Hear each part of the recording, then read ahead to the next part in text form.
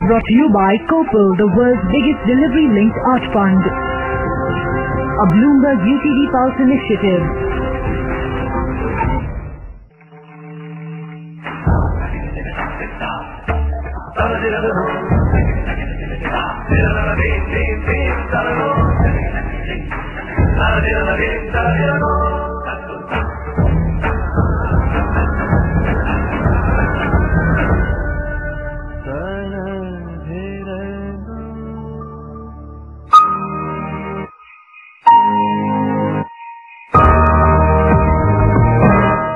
Today the spotlight is going to be on the recovery of the art market and the outlook looking into 2011 and beyond. First episode, of course, we spoke to you about art as an investment tool. Today we go one step further. Good to see you, Sahar. Thank you. Good to be here again. Alright, so I guess we can get kick-started straight away by looking a bit at the history of the evolution of art, I guess. That's right. But before we get into that, let's first introduce you to our panelists. We have with us Mr. Bodh Krishnamachari with us, a very well-known artist, a curator, and now he's running his own gallery, BMB, as well.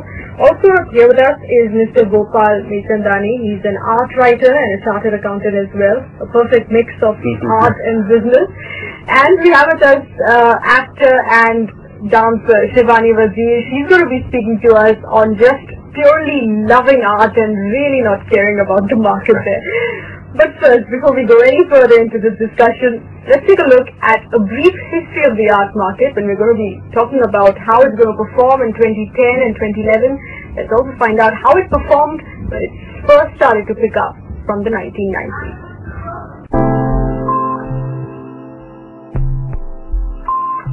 The Indian art market has undergone transformational changes since the arrival of Sotheby's in the late 1990s through Taya Mehta's phenomenal Mahishasura in 2005 to the present resurgence.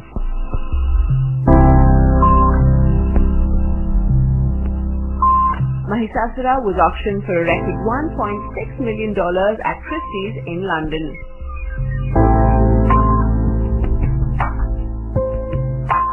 Since then, creations of masters like Raza, Souza and Hussain have met with rapturous reception in international auctions, setting new heights for Indian art. Taya Mehta, Hussain, Gaitonde, Raza, Souza, Ramkumar, all these artists were pioneers of Indian contemporary art, post-independence. So I think all of them are very, very important. Taya has got a very small body of works. As far as his aesthetic excellence is concerned, or to say aesthetic value, his aesthetic value was established long back.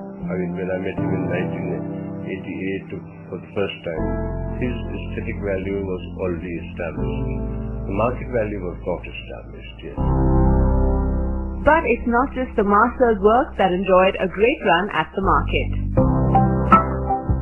We reached a point where contemporary art was riding as high a wave and sometimes even competing with the prices of the masters.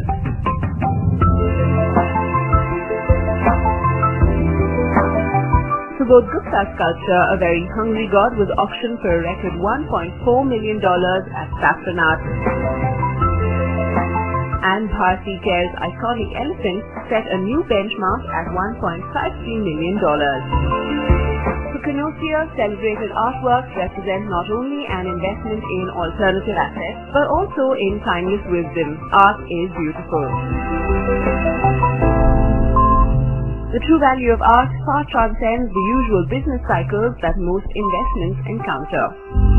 Oh yeah, the market is starting to have some confidence again. I mean, where we're seeing the market inside of India be coming back the fastest is, of course, for the more established artists. So it makes sense. People feel confident buying Hussain or Ram Kumar or R.P. Singh because these are senior artists that are, their places in history are well established. So the next step would be artists such as Atul Gaudiya, Subodh Gupta, who have pretty much made their reputation already, and they're working with serious galleries both in India and outside of India. So people feel comfortable with that.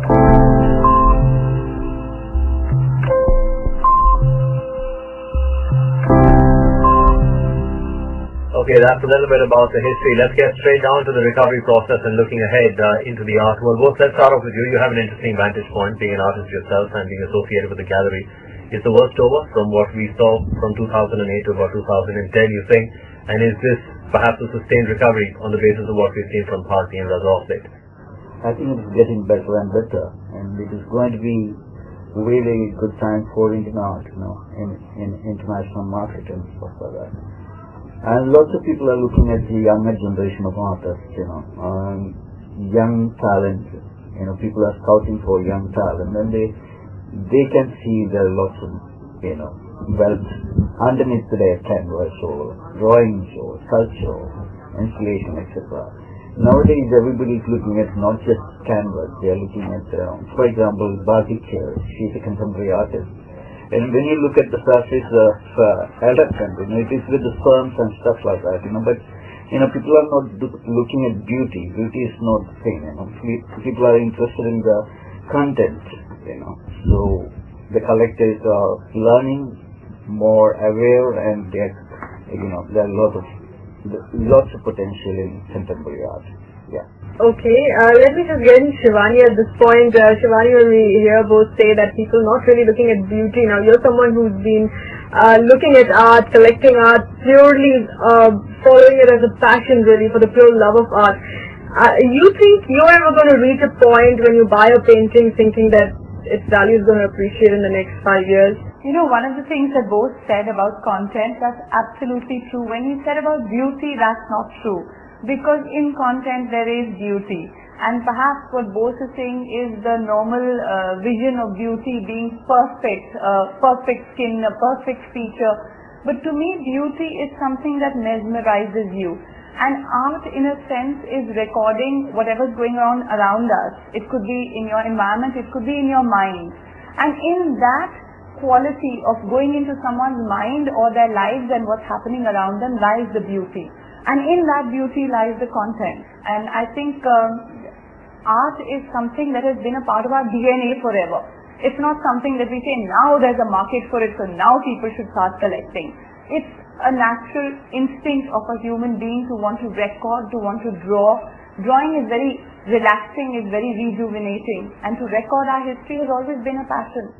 Fair point. Kumar, let's talk a little bit about the road ahead. Sahar in the previous episode was raising the point with one of our guests as to whether a couple of these recent paintings are actual green shoots of the market, whether it's Raza or Bharti, or are these just flash in the pan? And, because the size of the Indian market, as we were discussing last time around as well, is very, very small.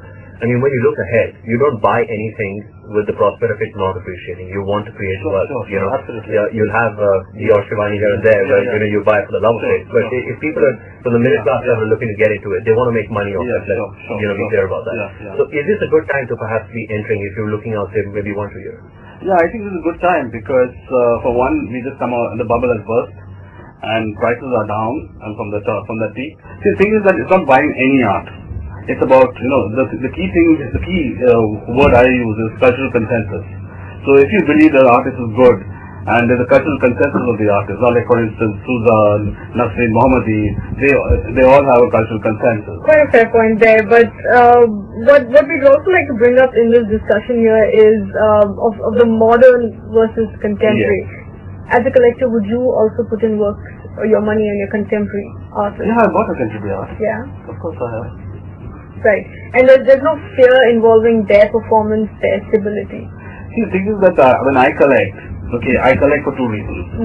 Primarily, I collect because I love art. I'm passionate about it. And art is part of my life, at some level. But obviously, when I put money, when I buy this, there has to be a threshold. Beyond a point, I have to look at, as a collector, you have to look at what I'm paying for it. Right. Okay, so there's a threshold. Okay. So beyond that, it's not about passion and all of that. There's a threshold for everybody. Right. We'll have to take a tiny break at this point of time. We're going to continue with this discussion of modern versus contemporary in just a bit.